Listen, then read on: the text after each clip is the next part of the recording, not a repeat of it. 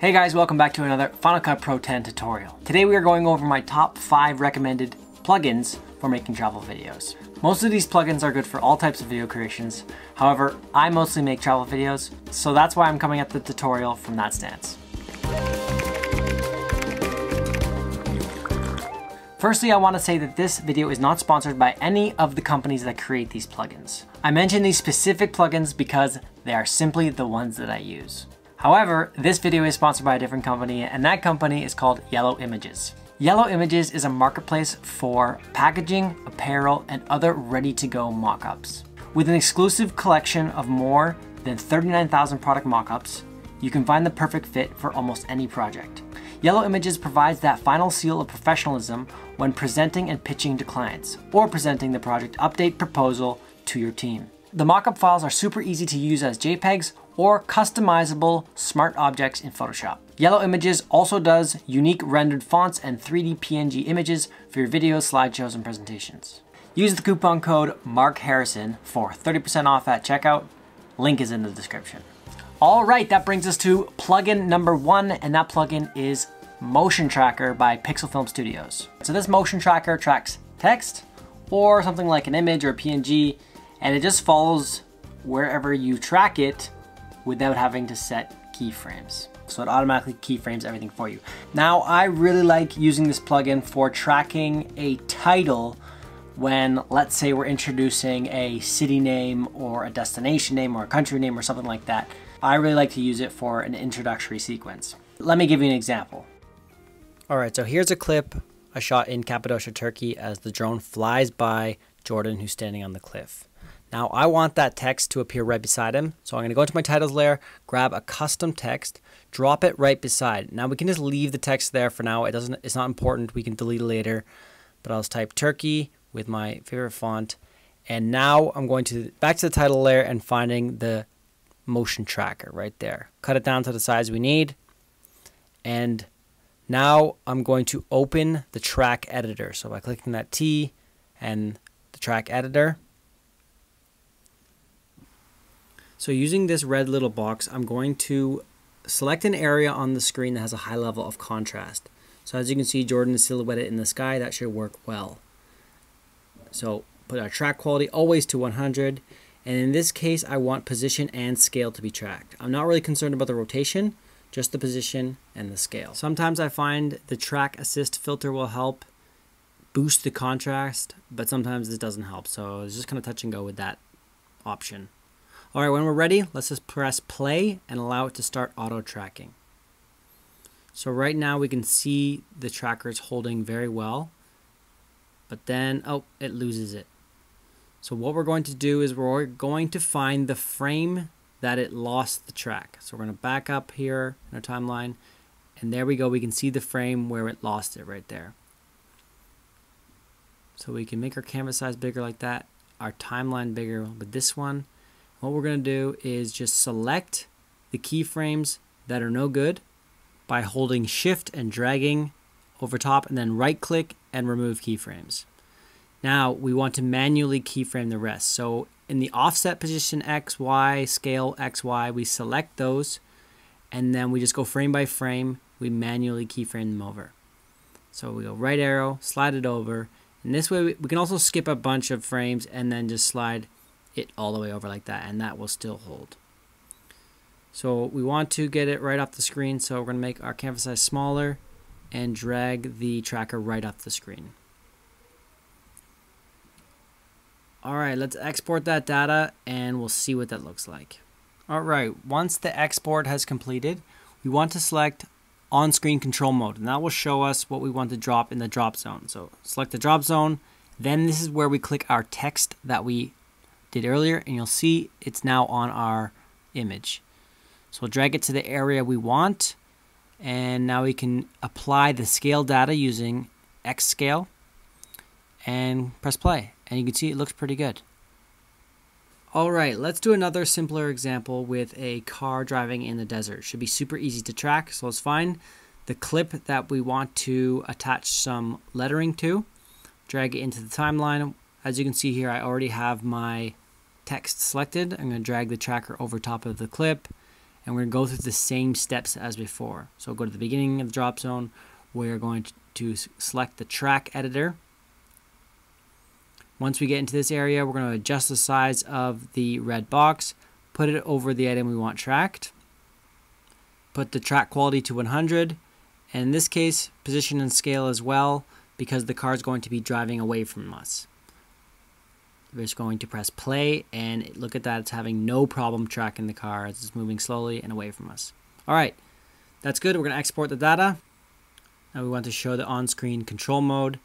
And as you can see, the drop zone's there. So we'll select the drop zone, select the text we want in there, and then we'll put it beside the car. All right, let's press play and see what that looks like. Perfect track. But we also want to apply the scale data so that the words will be getting smaller as the car drives away. So we can click scale there, make the words bigger to start. And now let's take a look and see what that looks like. All right, the track looks good. When we get back to our editor, we can delete the title and body room. We no longer need it. Plugin number 2, and that is Maps. So Maps is a good way of kind of connecting your storyline when you travel from one place to another by either plane, bus, car, whatever it is, and you need something to fill in that transition period from moving from one place to another. Now, I personally don't own this plugin because I like to just make it myself. However, I do still recommend this plugin if you are making more professional client-style travel videos that will appear on a website or on a company's social media or something like that. All right, so I'll just show you the way I make it, and then you can decide whether or not you want to purchase the plugin afterwards. All right, so I typed in 2 city names, Sydney to Auckland, into Google Maps, and then I'm just going to take a screenshot of this map. Once I have a screenshot, I'm going to bring it into Final Cut Pro Editor, drop it in the timeline, center the map.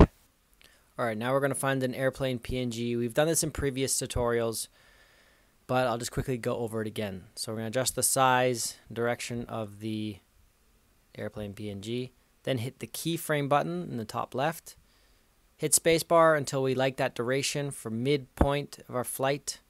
Drag the airplane PNG there, adjust the rotation, size, and then we're going to do the same thing. Hit spacebar until we want the end of the clip.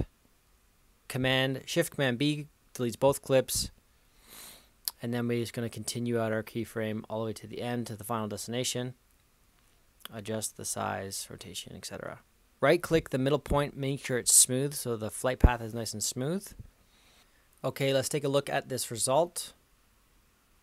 All right, that looks good. All right, our next step is going to be, we're going to highlight both the clips, the PNG and the video clip screenshot, make a new compound clip that flattens them together.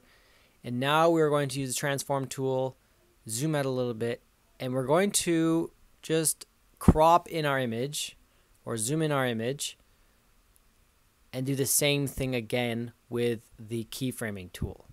So we're going to hit the keyframe and go to the last frame of our clip and keep the airplane in basically in the center of the shot. And if you look, that's kind of what that plugin is all about. That's a very basic way of doing it, but it is a way of doing it nonetheless. So that's the way I'm doing it for now. Here's a full screen look at it. I think it looks good enough, but maybe one day I will upgrade to this plugin when I want it to be faster, more efficient, more clean. We'll see. There's an option for you to decide. Plugin number 3, and again, no surprise, by Pixel Film Studios, and it is Stabilization. Now, Stabilization is pretty much the most important thing for me. I have a Lumix GH5 for one reason only, because it is the best camera on the market right now for stabilization. The style of video creation I do is all run and gun, and it's quickly whip out the camera and film whatever's going on. I rarely use a gimbal. 95% of my shots are all handheld. For example, this shot here, I was in the jungle and some members of the Kogi tribe walked out in front of us, and I quickly want to get some follow footage of them walking through the jungle. Now, it's not like I had an opportunity to just be like, hey, hold on one second while I set up my gimbal and calibrate it and 3, 2, 1 action. No, I just had to get my camera out and get the best footage I can while following them. So here is the footage with the Final Cut Stabilization. Not bad. But here's the footage of me locking into a point using the stabilizer. So you can see the value that this plugin has where you can lock into a single point and get that footage really, really steady. All right, so with the stabilizer plugin over top of our clip, we're gonna open up the track editor, and it looks exactly the same as the motion tracker. So we just put the red square over top of the area we want to be tracked, then that will be the center of our clip. So track quality out to 100, and in this case, just position only is fine. Then we're going to hit the play button, and it is going to track our clip. So I'm just going to speed that up so that we don't have to wait. Okay, so once the clip is successfully tracked, we can toggle the effect on with that button there. And now you can see this weird effect going on. And those are the guidelines, which we can select those on or off by clicking that box called guide. And that'll show us the area that's getting cut off, in that grayed out area. And what it does, it just puts a mirror effect to fill it in, and that's the default setting. But typically what we want to do is we just want to make the scale of the video bigger, so we can scale in and center in, and that will just naturally cut off that area from with the frame. So this effect best works when we stabilize footage that's 4K footage, because we're going to lose quality the more we scale into the clip. All right, so I think tracking the handbag wasn't the best move. Let's track the hair instead, and that might actually show a steadier clip. All right, so we'll speed that up again and export. And here, after we select the effect to center the clip, and we scale in and we set our points so that we cut off all of that grayed out area. All right, so I think that stabilized footage looks much better than setting the track point to the handbag. All right, let's do another example with a hyperlapse. So we're going to drag the plugin over top of the clip. We're going to just track the door with the track editor. And as you can see there, it's holding really well. And Final Cut has never been good at steadying hyperlapses typically, but with this plugin, it will really lock on the hyperlapse. All right, plugin number 4, and that is Neat Video. Now, no matter what camera we have, unless it's like a red weapon or something really, really good, we always are pushing our low light capability until there's grain or noise in the shot. So I use Neat Video all the time to save my footage that is full of noise and can bring it back and make it usable. For example, here is this shot that we got at night. I was snowboarding down the streets in Montreal, and you can see the grain on this is horrible. I don't know what the ISO was, but it's set at automatic, so it probably was like 3200 or maybe 6400, I don't know. So let me just show you quickly on how to use Neat Video. Okay, let's bring our clip into the timeline. And let's take another look by zooming in just how much noise there is. A lot. Okay, so let's find Neat Video under the Effects tab, drag it, drop it on top of the clip, and then select that button called Select to Open.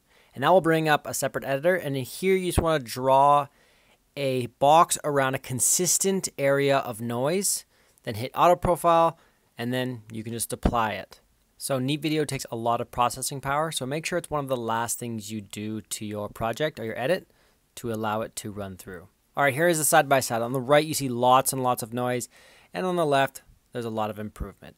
Okay, a last plugin, and that is MTuber 2 by Motion VFX, and this plugin is strictly for people who upload to YouTube. So if you don't do that, then it's not for you. However, if you do, they are nice, clean titles, icons, end screens, little animations encouraging your audience to subscribe and notify. There's also little logo screens, so just basically little items that you might want to enhance your YouTube channel and enhance the viewer experience.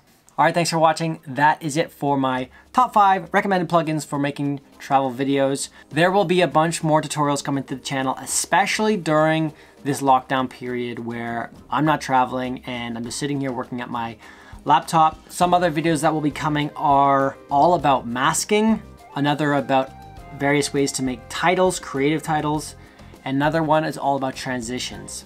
So just let me know in the comments which one you want to see first, or if you want to learn something else about Final Cut, then also just comment that down below. And if it's a popular idea, then for sure I will make it. All right, that's it for this video. Don't forget to like, comment, subscribe, notifications, and we'll see you in the next tutorial.